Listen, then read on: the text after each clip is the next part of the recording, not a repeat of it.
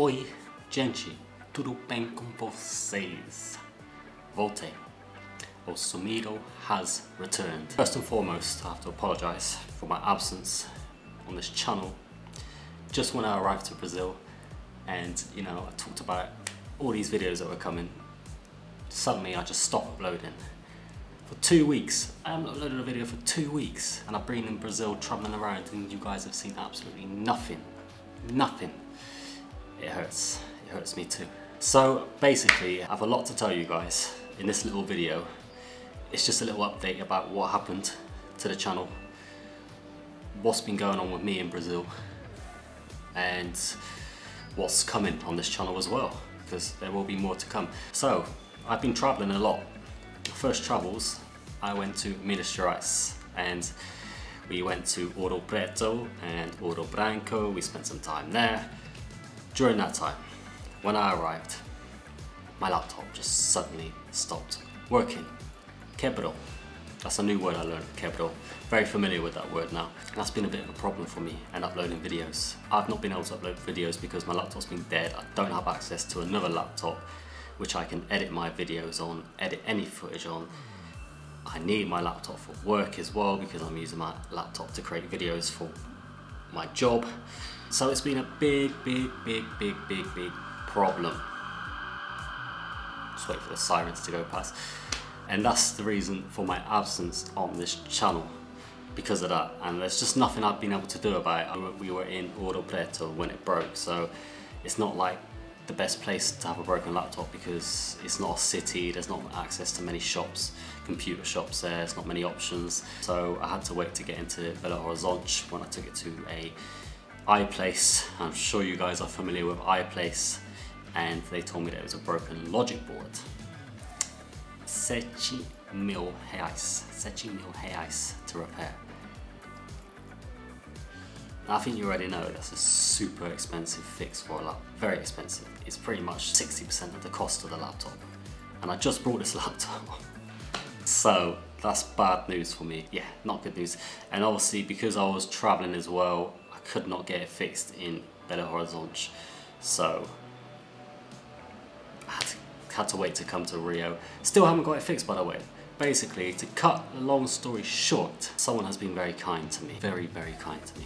I posted on Instagram if anyone knew someone that fixes laptops in Rio de Janeiro, and a girl called Tina sent me a message and said she works with Apple laptops and says it's probably not worth fixing. It was good to hear a message like that because it was honest, and it's also something that I've read online. It's just too expensive to fix and it may happen again. So she offered to send out a laptop. This is something that comprehend, because I don't know anyone that would do that. I've never known anyone that would do that for me. So a huge appreciation for that, the kindness of this person to send me a laptop, which has allowed me to get these videos back on the channel. So that's where we're at. So right now I received a laptop and I can start editing videos. I've been traveling around, as I mentioned, in Minas Gerais. I've tried lots of foods.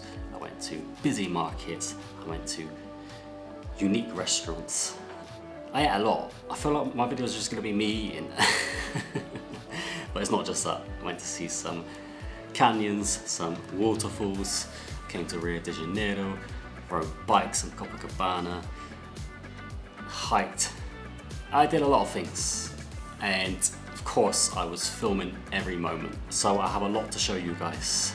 Muitos videos, muito content to show you guys. Yeah, and it's all gonna be coming hopefully in these next few weeks. I'm gonna be working hard, editing every day to get videos out to show you guys of my travels, my journeys in Brazil, the past 2 weeks basically, which when you're doing things every day, is a lot of stuff.